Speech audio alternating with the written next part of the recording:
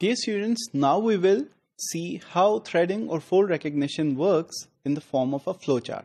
But before we do that, let's take an overview of what fold recognition threading was. It simply involved passing the sequence, that is the amino acid sequence, over a structure. So this structure is a fold from the fold library, such as SCOP. And now if you're passing the sequence onto the fold, then you find that fold which best matches the sequence that you have with you. Next is you give it a score using some scoring function, which is typically a z-score function. Now let's take a look at the overall flowchart for threading in a step-by-step manner. So the inputs and outputs first. So the inputs were the folds from fold library such as SCOP, the amino acid sequence, the primary sequence of the protein you want to create the structure for or predict the structure for, the scoring function. This is input into your threading algorithm and the output is your predicted structure. Okay, now let's start. So you have your amino acid sequence of proteins, of course. So this is the protein whose structure is unknown. So structure is unknown, sequence is known.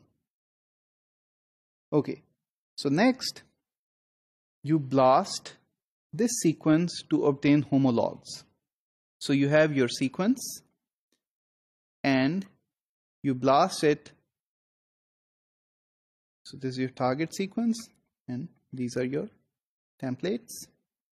So you compare it by using BLAST with all of these sequences and you find those sequences which are nicely matching to your target. Next, you extract the template structures from the PDB. So, for example, if you had these sequences that matched very nicely and therefore became the template sequences. So now you have to extract their structures. So these sequences may have different structures which you can look at from the PDB. So you simply go and find the structure for each one of these sequences in the PDB. After this, you go to the fold database such as SCOP to obtain the folds for each template. So let's say if you had this structure for a protein and you obtained its PDB in this step, then you go to the SCOP database and you obtain the various folds that combine to give you this complete structure. So each one of them is a fold.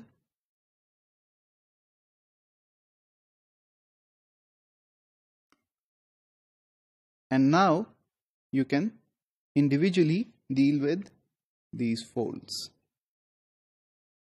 What we will do with these folds is as follows. So we compare the predicted structures, that is fold, with the experimental homologs.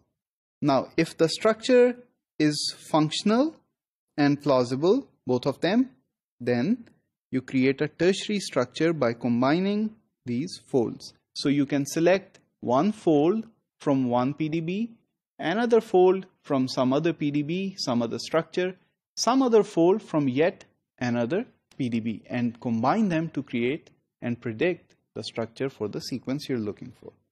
Here is the summary of this. So these are two very different proteins, but the common thing between them is this structure that is given here, which contains several folds as shown here. And now you're trying to compare your sequence with a specific portion in the fold. So by comparing them, you can find out which fold best matches which portion of the sequence. So therefore, your overall structure will be a combination of folds from different structures in the PDB.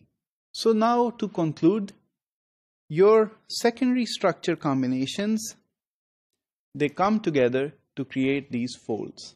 And different folds, they come together yet again to create the overall tertiary structure of the protein. So in fold recognition or threading, your job is simply to find out which fold in a specific protein matches your sequence, and by taking these different folds from different protein structures, you create a collection of folds and you bring them together to create a tertiary structure for the protein.